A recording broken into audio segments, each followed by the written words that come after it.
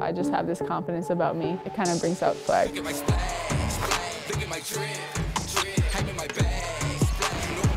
Try to keep a smile on my face when I'm playing because I just love basketball so much. Paige, she's my idol. I'm in the zone, gotta perform, gotta be willing to carry the load.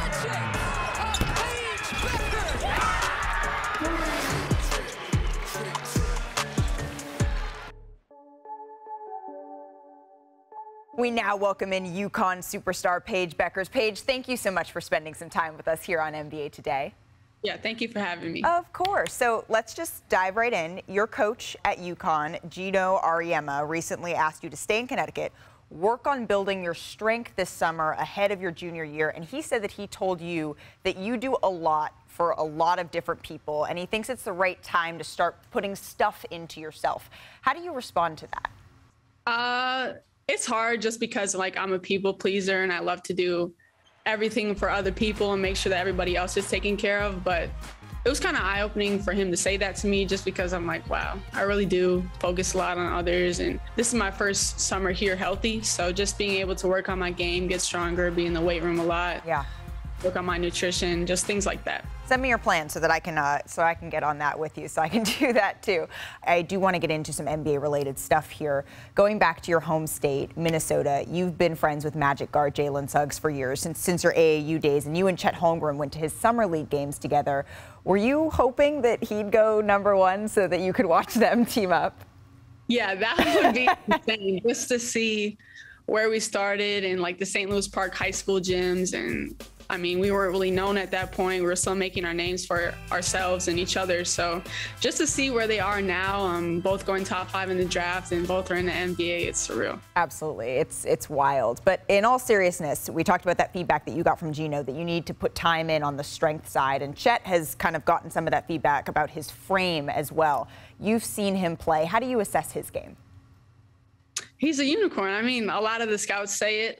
He does everything. I mean, he's tall, 7'1" or 7'2", 7 foot something. But we play 1-on-1 7 foot huge. Yes, exactly. We play 1-on-1 against each other, and he's impossible to score against. So just his defensive presence that he's going to bring to the NBA and him being able to do everything on offense, it's going to be good for the game and for where he's at. You played 1-on-1. How did that go? It's hard to score against him, I'll tell you that. But I think defensively, I held my ground pretty well. But I'm still working on creating my shot against him. I was going to say, I feel like he probably had a little bit of a hard time against you, too.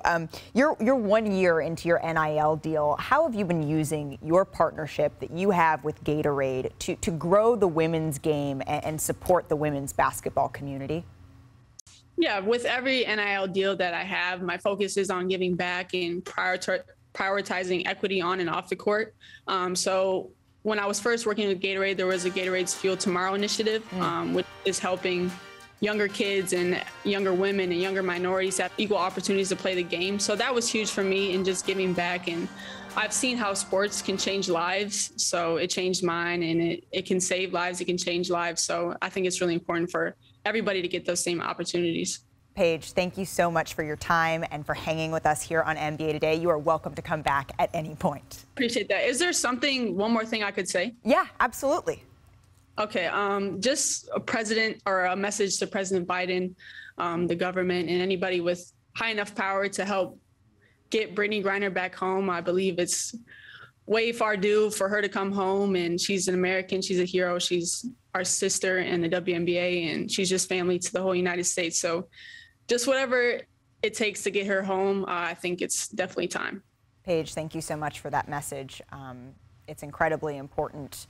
Obviously, her trial in Russia begins shortly, and we will be covering that here on NBA Today.